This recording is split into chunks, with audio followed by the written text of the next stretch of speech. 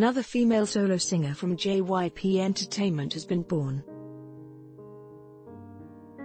Miss A's most famous member, Suzy, has released her solo album.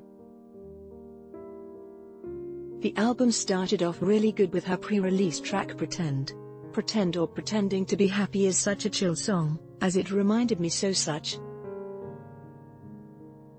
of a song in Dream High One titled Maybe, which was originally sang by former Wonder Girl Suzy, but Suzy also sang it in the end. Suzy's title track Yes No Maybe is a mellow dance track. It really gives me Miss A feeling, especially when the beat picks up at the chorus. The song has showcased Suzy's dreamy vocals. It has also showed off Suzy's ability to hit the high notes. Meanwhile, Sick and Tired is giving an indie feel to the listeners.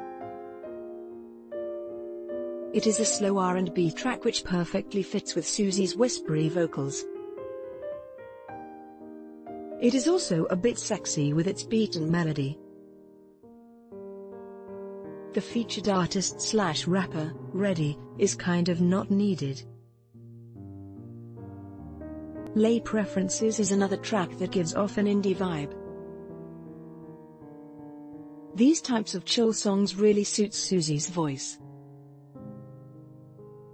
Suzy does not need high-belting songs or a really upbeat dance track to show off her talent. She is good with this type of song. Another chill song from Suzy's solo debut album is Question Mark. This song is such a cafe song. It is perfect to listen to when you are driving or just looking outside when it is raining. Last but not the least is the song, Little Wildflower. It is a straight-up ballad song from the album. It is a nice addition.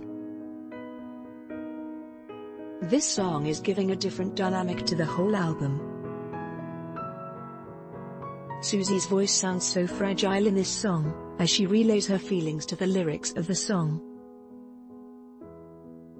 JYP Entertainment's female solo singers, by Kyerin, Park Jimin, by Yeon, Faye, and now Suzy, all have amazing albums. Most of JYP Entertainment's releases since the rebound from almost being bankrupt is really good. I am giving Suzy's debut solo album 4.5 out of 5. Listen to it. Disclaimer: views and opinions expressed in this article are those of the author and not necessarily those of K-pop stars.